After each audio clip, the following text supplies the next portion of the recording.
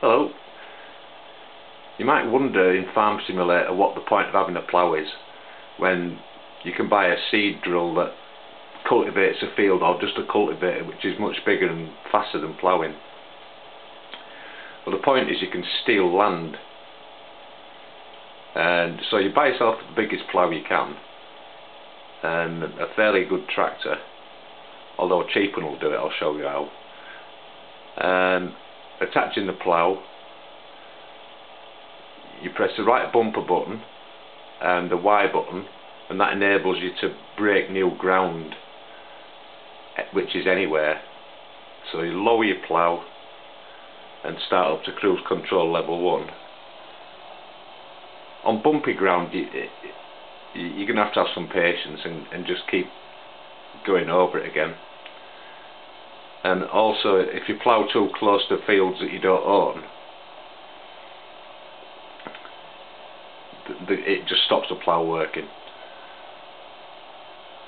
So on the cheap tractor, exactly the same. You need a front weight on it,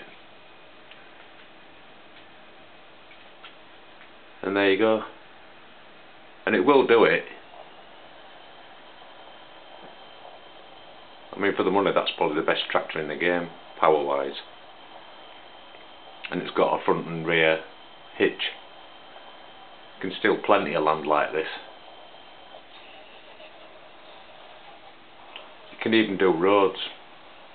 It won't stop the AI that just spawns in front of you constantly, and they'll just keep on driving over it.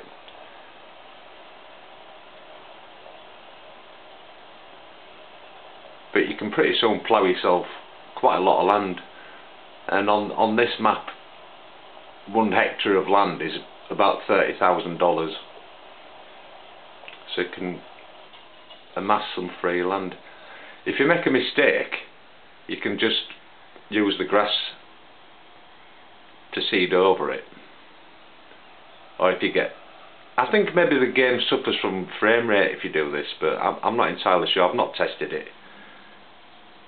So if you start seeding over it, magically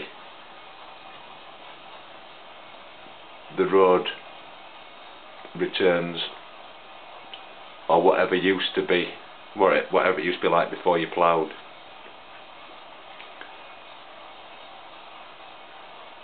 This is a nice tractor.